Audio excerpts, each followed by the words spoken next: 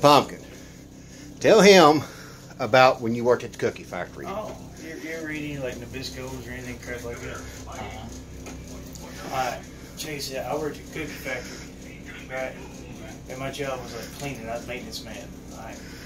I was cleaning one day and they said, hey, go back there cleaning the ovens and all. They shut down the ovens like once a week. Yeah. He goes to the ovens.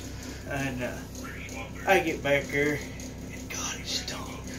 It stunk bad. I'm going through there and I'm like cleaning. I see this charred carcass, I guess. Got up there and it's a daggone squirrel. Dead up underneath it. He was dead up on that dang thing. Just got cooked in that oven. I was like, man, how many cookies went across this cooking squirrel? I quit. I couldn't do it no more.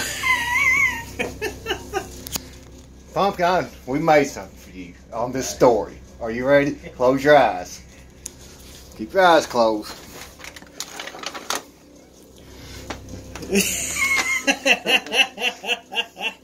Those are homemade squirrel cookies. Just because of that story.